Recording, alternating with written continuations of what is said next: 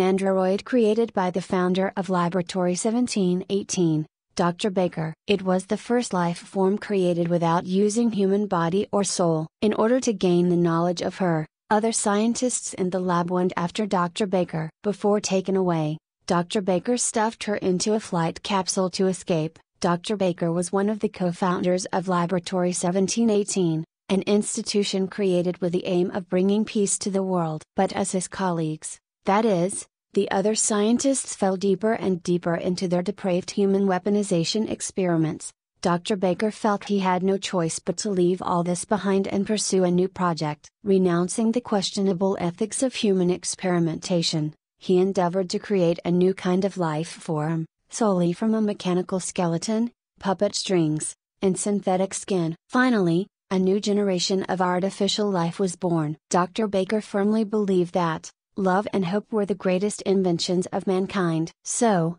he programmed the world's most moving stories into the heart of his new creation, transforming her into an android-based robot, meant for helping others.